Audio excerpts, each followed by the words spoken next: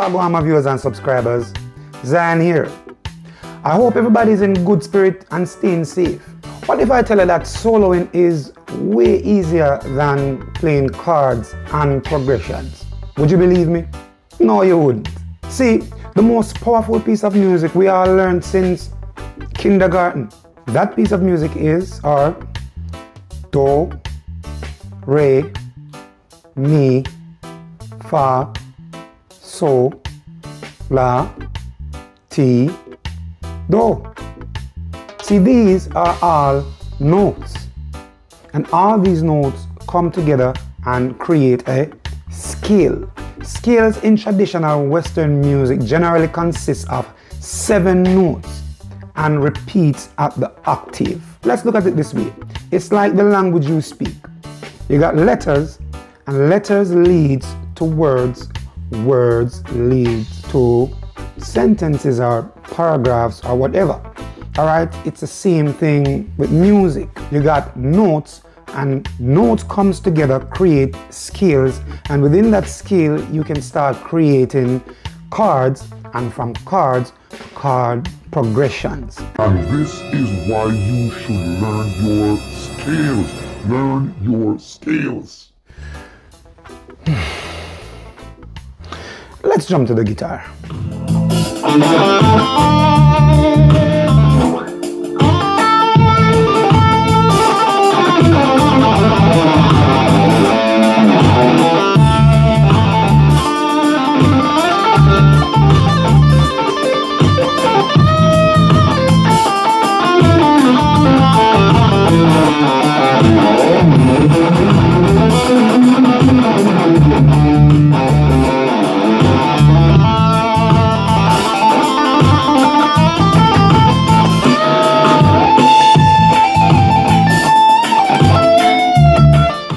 So that little piece of solo that I did just now, I did not plan, right? Would you like to know how to play?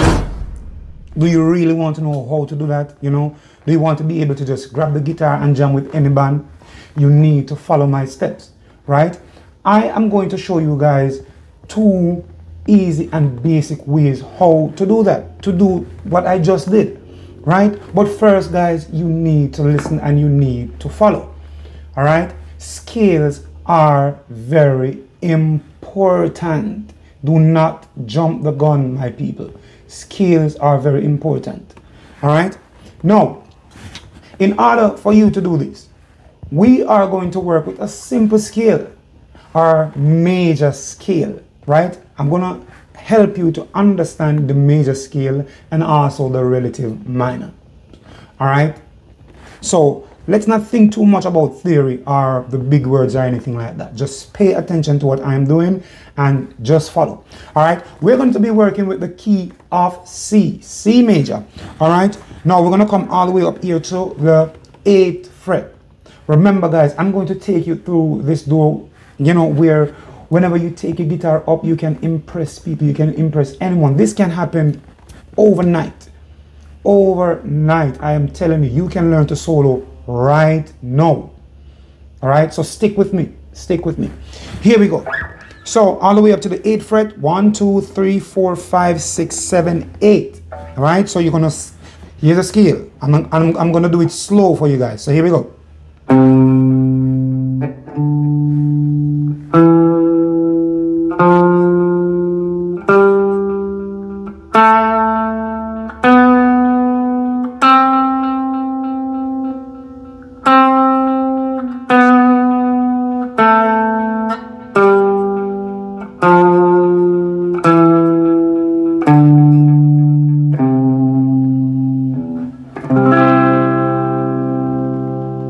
That's your C major. All right, it's here whenever I play that chord out, everything just connects, right?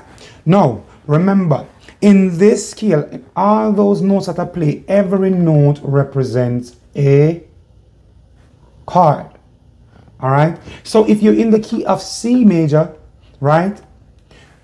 If you're in the key of C major, you can simply play a certain scale over the progression.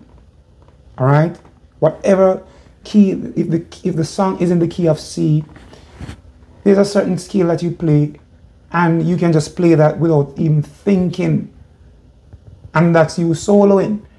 All right, like I said before, you might not be able to shred the guitar, you know, but you will be able to start soloing. You are, you know, getting through that first door.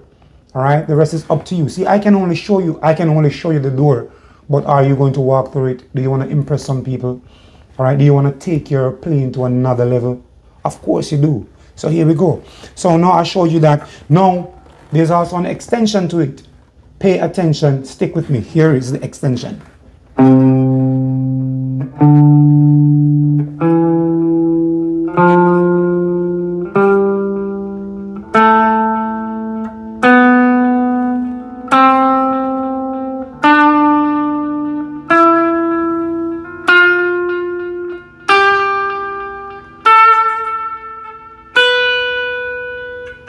And you play it back up.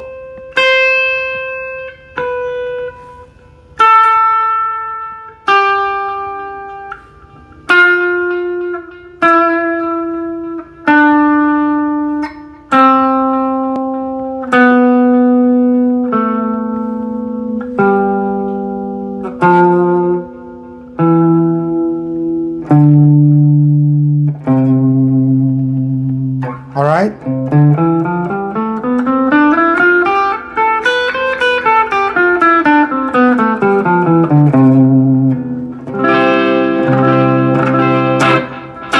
All right, so that is the extension. Now what you are going to do is practice this as much as possible, up and down, up and down. All right, and I promise you, you will be able to start soloing. All right, so how do you apply this to your solo? Remember, right, whenever you play, how you get that extension? Do, re, mi, fa, sol, la, ti, do. Remember, there are 7 notes in music, right? The 7 notes, right? When you get to that 7, so instead of saying do, re, mi, you are going to say 1, 2, 3. And this is where the number system comes in. So you're gonna go 1, 2, 3, 4, 5, 6, 7. Then the 8, where it repeats. These 2 notes are the same. These are octaves. All right, it's still the 1, which is why when you get here,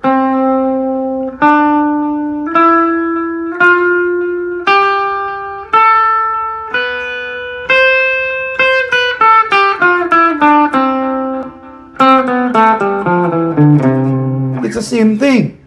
And this is the reason why people can start shredding the guitar all over, because they know the scales. All right, you don't just get up and start soloing. You know, you understand your skill. All right, so C major, you can.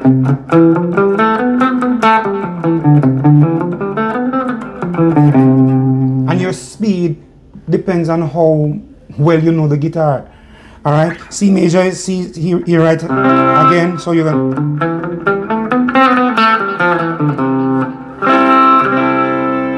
It's also here.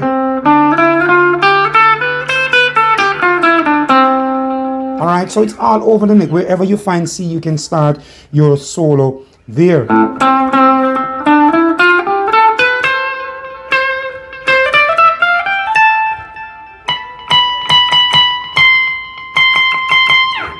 You know, it's everywhere on the guitar. Once you know that you are within the key.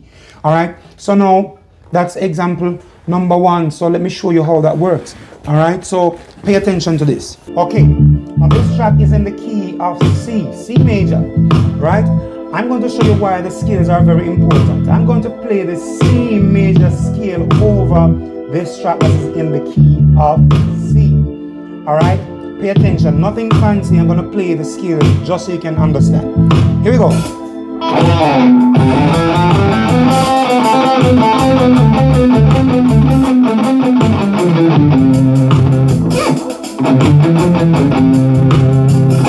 Again.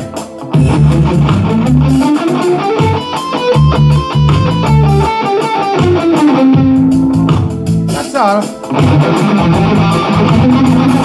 What's the extension?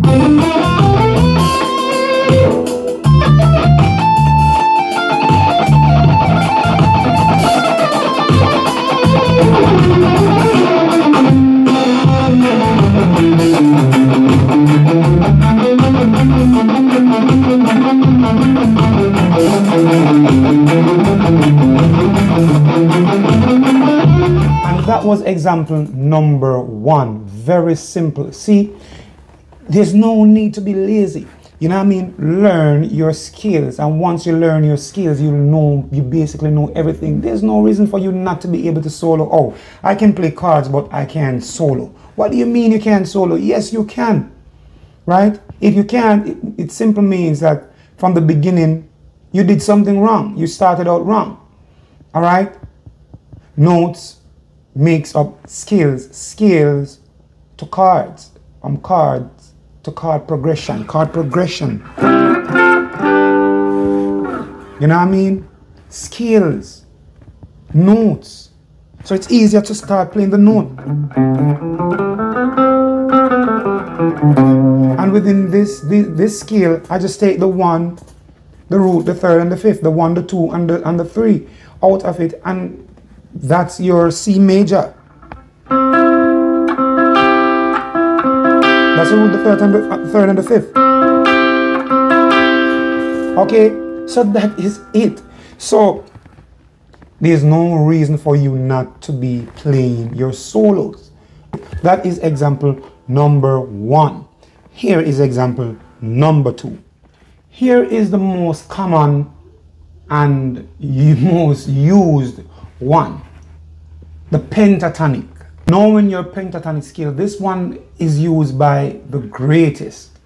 All right, all the professionals use this one. Penta means 5. All right, but let's not get too deep in the theory too much. I want to show you how it works, and then after, in another tutorial, we can talk about all this theory stuff. I want to get you guys to start having some fun on your guitar. So in the key of C, the key of C major has a relative. What is a relative?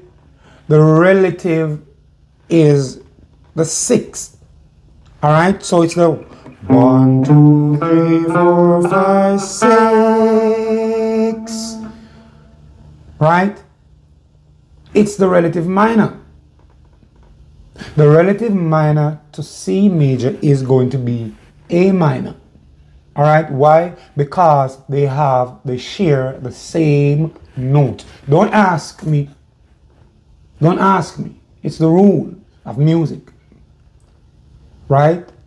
Whatever key you are in, the relative to it, the relative minor to it is the 6th. That is how you find it. It's not hard. You start counting instead of do, re, mi, you do 1, 2, 3, 4, 5, 6. I remember the 6 is always a minor. The root, the 4th, and the 5th are all majors, right? And the 2nd, the 3rd, and the 6th are all minors. They are always going to be minor chords. Okay, so don't worry about the 7th. All right, you know, not much people use the 7th anyway, unless you're playing jazz and everything. But pop, reggae, and all this stuff, we use the root, the 3rd, the 5th, the 6th. All right, so again, how to find that relative? You count C major, you're in the key of C, you do the C major scale again. So it always comes back to the scale. Do, re, mi, fa, sol, la, ti. Sorry, my bad. Do, re, mi, fa, sol, la, ti, do. Or 1, 2, 3, 4, 5, 6, 7. Back to the 1, which is do. Or we can go 1, 2, 3, 4, 5, 6. So how do you play that pentatonic? All right. How do you know which position to use? Let's use the most common used one. All right, so if you hear, all you want to do is count from that C, which is the 8th fret. You count 1, 2, 3, 4. So 1, 2, 3, 4, and then you play that A minor. A minor is right there. So again, C major is there. 4 4 steps back. This is your A minor pentatonic. All right. This is the A minor. All right.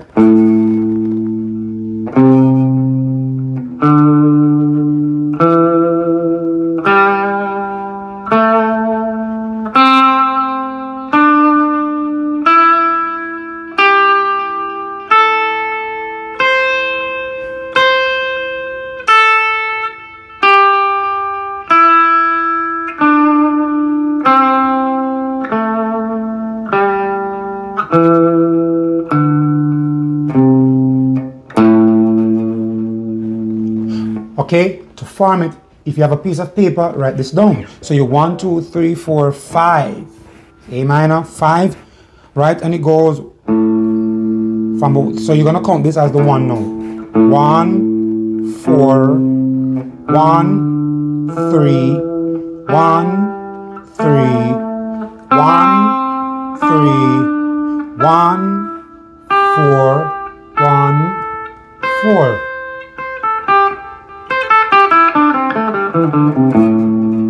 That is it. Now you want to practice that over and over, and over. So if you're in the key of C major and you play the A minor pentatonic, you will not go wrong. You will always be in the key. You will always be in the key. Again, do you guys really want to learn how to solo? Do you want to start impressing some people? Stick with me. All right. So we're in the key of C. Here is the example. Remember, nothing too fancy. I'm just gonna play the scale. Okay? Here we go.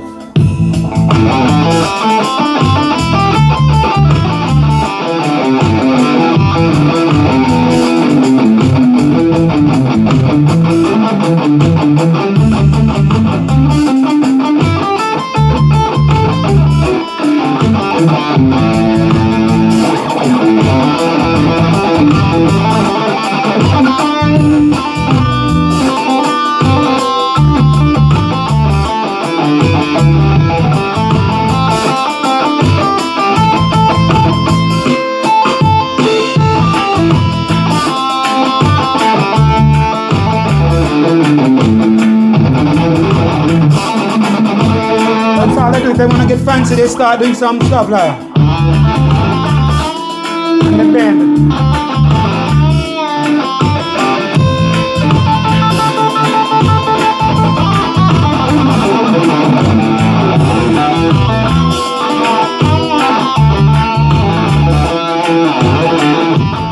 What did I do that was so complicated? Nothing whatsoever. Alright, now guys, this is why the skills are very important. Do not jump the gun. Learn your skills, and once you learn your skills, I promise you, you will be on your way to greatness. Alright, the only thing that's left is how often you practice and where you want to take your music, what type of music you want to play, what genre. You can jump on the stage and jam with any band. Alright, so remember, first, learn your major scale.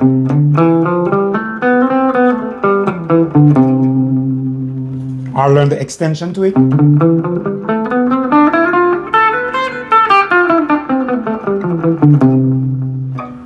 Now, once you learn that C major scale, remember that you can use, if the song is in the key of C and you are playing the C major scale, how are you going to go wrong? The only thing left is for you to start building some licks and start doing some fancy stuff for yourself. You start creating those for yourself. Alright? So that was number 1. And number 2 is just make sure you know the pentatonic scale like I showed you. So if you're in the key of C major, then you count 4 steps back. The relative. A minor.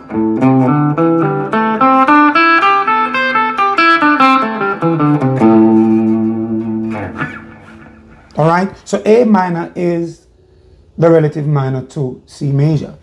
Okay, it doesn't matter if you are in the key of A major, you count 4 steps back. So A major, the relative to A major is going to be F sharp minor. And you continue that way. Another way to find the relative, if whatever key you are in, if you are in B flat major, you start counting 1, 2, 3, 4, 5, 6. Then it's going to be G minor. So B major, the relative to B major is G minor. You can start shredding right there. And also, once you do that, it can take you all the way back into the major scale. So you can mix the major scale with your relative minor with the pentatonic. But I'll leave that for another tutorial. Alright?